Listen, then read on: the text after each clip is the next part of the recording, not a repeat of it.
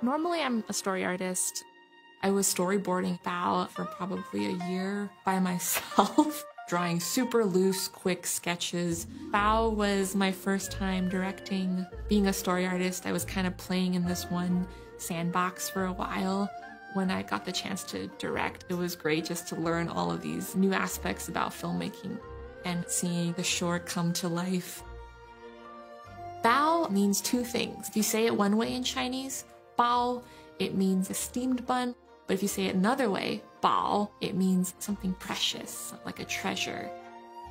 BAO is about an elderly Chinese lady who gets another shot at motherhood when one of her dumplings comes to life as like a little lively dumpling boy.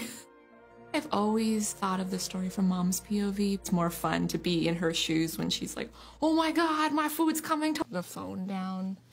Maybe just breaking it up into two actions, so he looks at her, ha ha ha. Ugh.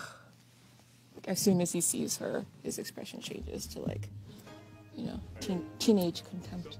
As he's drifting away, he's listening to interesting music, hanging out with friends, having a girlfriend.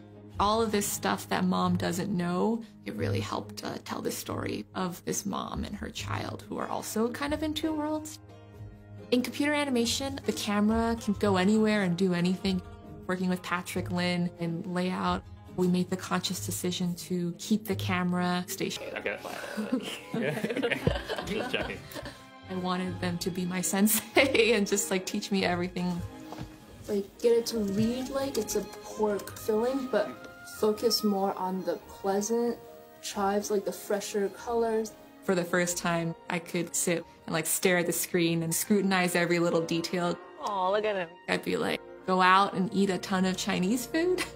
And I wanted them to call their moms.